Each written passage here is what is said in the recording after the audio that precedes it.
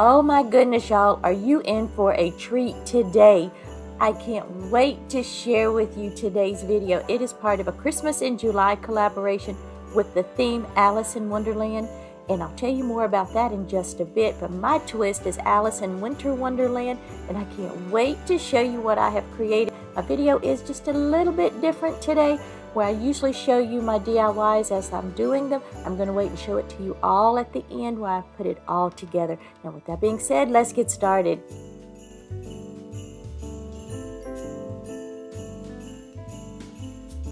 So of course we've got to have some teacups. This is Alice in Wonderland after all. So I'm going to use these little adorable teacups that I found at my local thrift store. And I'm going to use this sheet of tissue paper, and then I'm going to just tear it into little small pieces.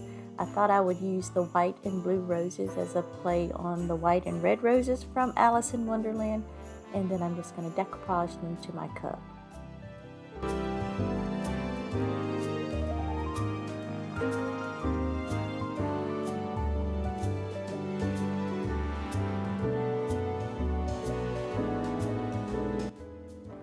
Y'all, isn't this tissue just beautiful? I love this. I think it is just so gorgeous. And this was sent to me last year by Tami at Happiness Created. And we had participated in a tissue challenge that's hosted, I believe it's quarterly, by Lisa over at Lovin's the Life.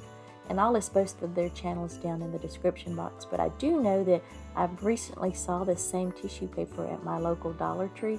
So if you're as in love with this as I am, go check out your local Dollar Tree and hopefully they'll have some.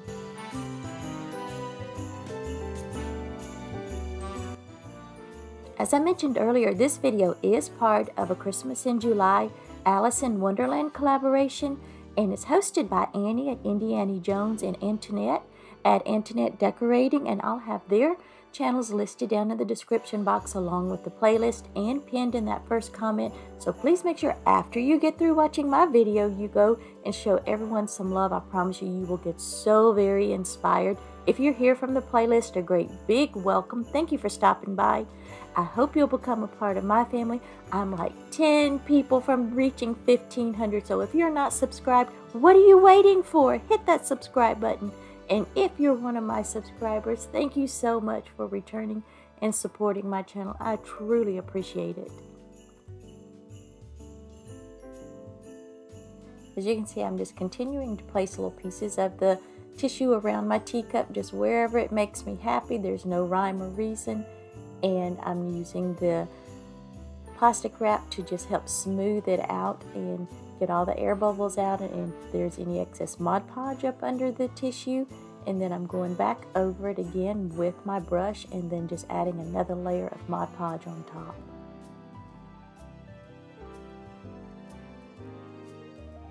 I think they just turned out so stinking cute. I know I usually showcase them at the end of each DIY, but I'm going to be putting these all together in a Winter Wonderland scene, so I will show you everything at the end of the video, so make sure you stay tuned.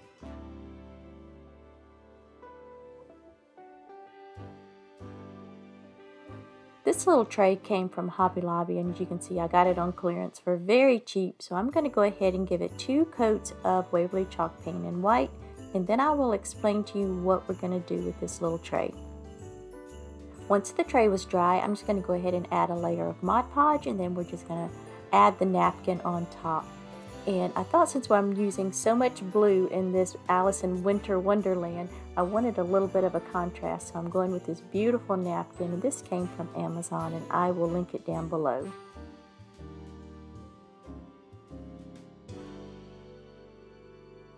I'm just going to line my napkin up as best I can on top of the tray. And I don't want any of that outer black border, I just want the squares. And I'm just going to use my saran wrap and go around and press out from the center and just remove any air bubbles or excess Mod Podge. But I will tell you one thing, I got a little gung-ho in rubbing and tore my napkin, as you can see right there. But after it dried, I did go back and use just a teeny bit of ink from Waverly Chalk Paint, let that dry before I went over the top with more Mod Podge. I also used my little finger sander to remove the excess napkin before I move on to the next step. I'm going to be using glossy Mod Podge to seal in the top of the napkin. And the reason I'm using glossy instead of matte is because I want my tray to have that glassy or glossy look to it where it will look like glass, because we are going to be putting our little teacups on top, so I want it to be all nice and shiny. And see, you cannot even see where I made the repair with the ink chalk paint. I put just a teeny bit on there and let it dry. I'm so sorry I didn't record that part. I just completely forgot. But anyway, I let it dry completely before I'm adding this top layer of Mod Podge. And I went ahead and made 2 more trays, but this time they're round, and I just used the exact same process as with the square one. And I can't wait for y'all to see how I'm going to use them.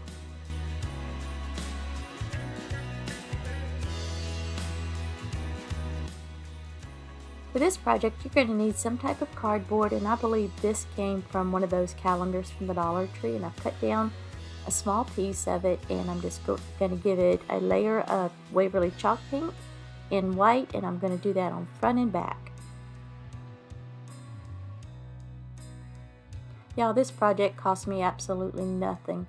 I'm just showing you I painted both sides, and then I added a layer of Mod Podge to the front, let that dry. I used Canva to find the image of this pocket watch, but if you don't have access to Canva, you can always just Google free clip art on Google and come up with all types of images.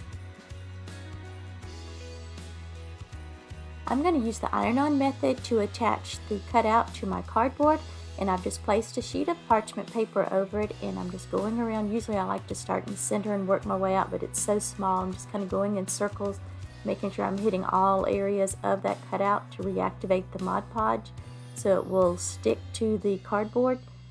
And when I lift this up, guys, look, my paper is brown. I didn't realize, but I had left my iron on high. I had used it for something else earlier in the day and forgot to turn the heat back down. That's what I get for rushing, but luckily it did not burn my cutout. And I'm just going to use a combination of my scissors and the X-Acto knife to remove the excess cardboard.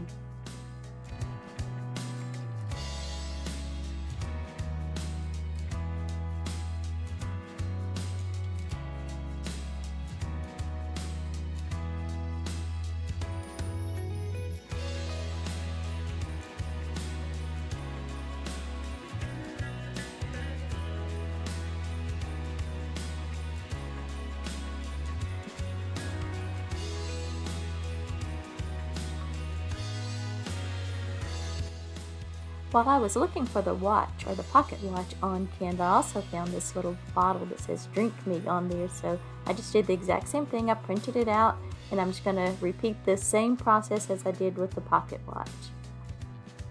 I thought this little bottle was just so cute, and you cannot beat free as long as you've got a printer.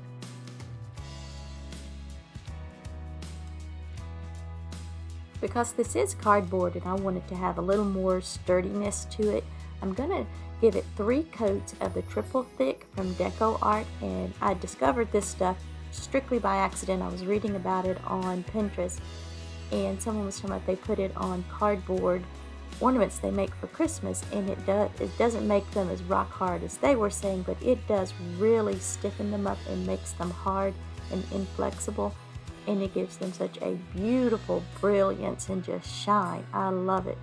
But the key is not to keep going over the same area. Just apply it, and then you can go over it a time or 2, but not too much. And then I let it dry about 8 or 10 hours, and then I go in with the second coat. And I did this on front and back. I just absolutely love how glossy and shiny they look.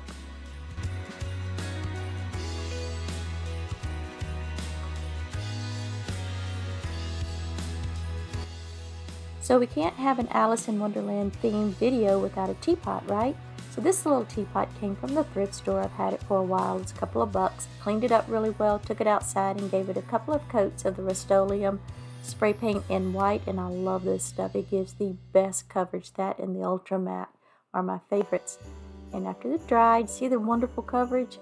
I mixed together Waverly chalk paint in the colors Ocean and Pool, and I just kept mixing them together. I was going for the color of Alice's dress, or as close as I could get. Now right here it looks pretty darn close, but once it dried it was darker, but that's okay. Still really pretty, just not quite the color I was going for, as you can see. And I did give the teapot 2 coats of this Waverly chalk paint. Whenever I'm painting something like this, I find that this sponge gives much better coverage, but I am using this little teeny tiny brush and just going in and getting all those little nooks and crannies around the handle and the spout.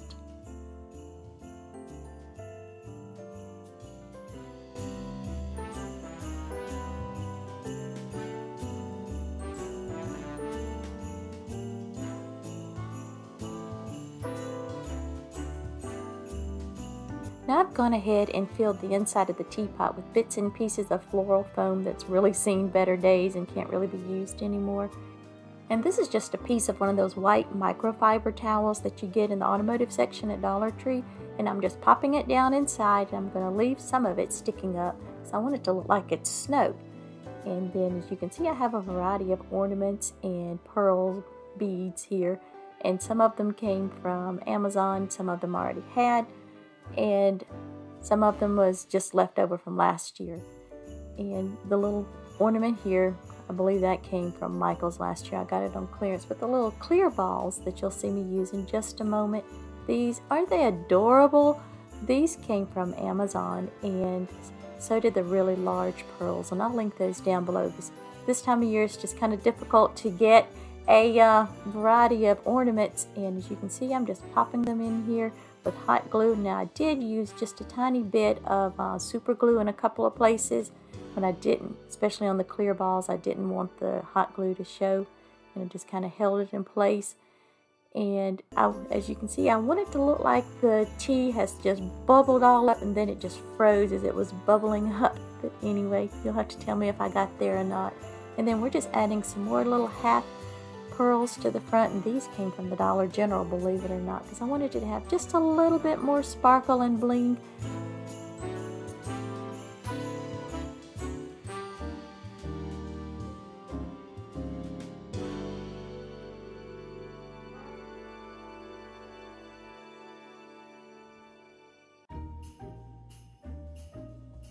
For this project, we're using 2 of these little wooden blocks from the Dollar Tree, and I've already given them a coat of the Waverly white chalk paint.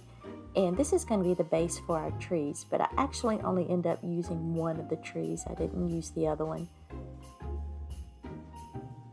And in between each layer of glue, I'm going to let it dry, and then I'll add another layer on top. And in between each of the layers, I'm going to sprinkle in some glitter because I want it to look like it's a bed of snow.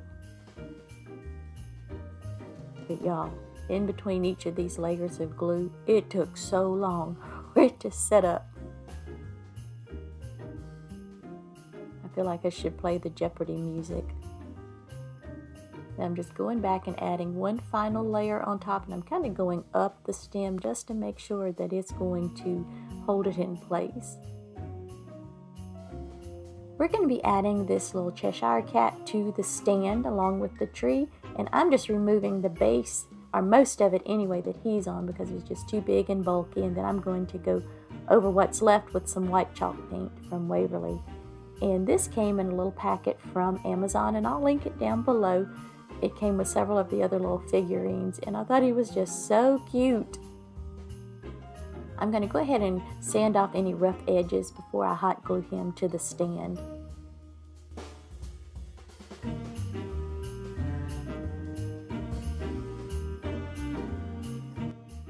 I'm just going to continue to add hot glue around the base of the cat until I build it up, make it like a pile of snow, and then I'm just going to add more glitter on top of that. And he is finished, and you'll see him again real soon.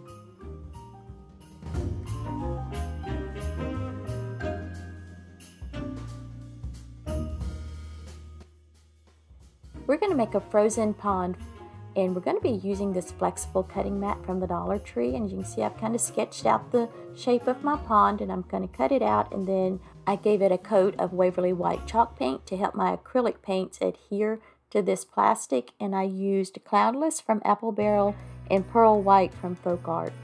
And I just pounced it around with a cheap piece of sponge until I got what color, I guess you would say, that I was looking for. And I have no idea what a frozen pond really looks like in real life, but anyway, this is my version of it. And then while it was still damp, I just went in with some glitter and sprinkled it before we move on to the next step.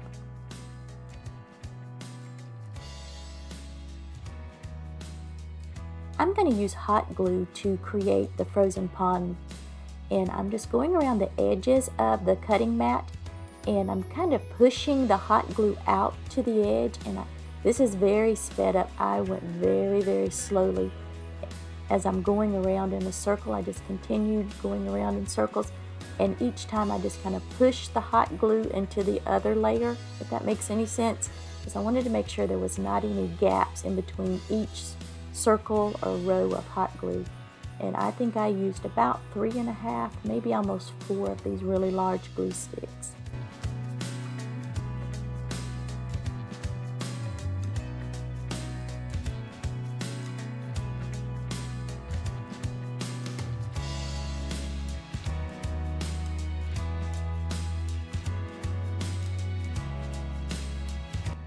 And of course we have to add more glitter because it's going to be a frozen, sparkly winter wonderland pond.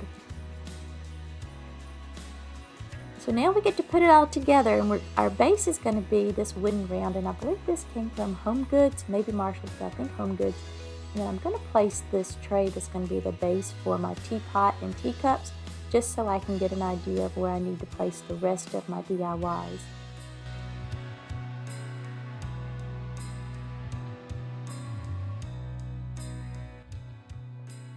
So my take on the Alice in Wonderland is it's winter time instead of spring and summer, and everything is just frozen over and covered in snow and just beautiful and sparkly and icy.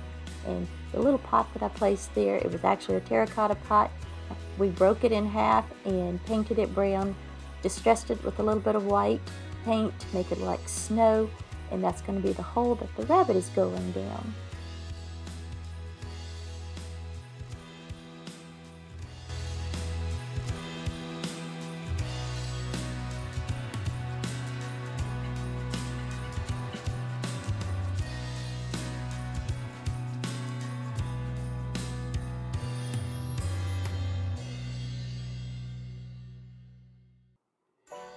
Y'all, I'm so sorry. The SIM card filled up on my camera and stopped recording when we were gluing the teacup and teapot together, but we used the Gorilla Gel glue and a little bit of hot glue to put it all together, and as you can see, we only used 1 teacup. I'm going to use a piece of tape and hot glue to make our tea fall. Instead of waterfall, it's going to be a tea fall, because as you can see, by the bubbles and everything coming up out of the teapot, everything is just bubbling over and now it's frozen. And I'm just using a little bit of hot glue to attach the tape inside the spout and just to hold it into place, and then I'm going to bring it on down and use a little more hot glue to attach it to the pond, and then I'm using my big glue gun and I'm just running it along that tape. As you can see, I'm just going up and down and just creating the water tea fall in between each layer of glue, and I think I did 3. I did let it kind of set up and harden just a little bit before I went in with the next layer. And can we just do a quick shout out to the honey for helping me hold the teapot just to make sure everything was steady and I wasn't going to mess anything up. Thank you, honey. And then we're just going to go in and top it all off with, what else? A little more glitter to make everything sparkle. Y'all, I think this is just looking so beautiful. What do you think? And all we have left to do is just to add in a few more little happies.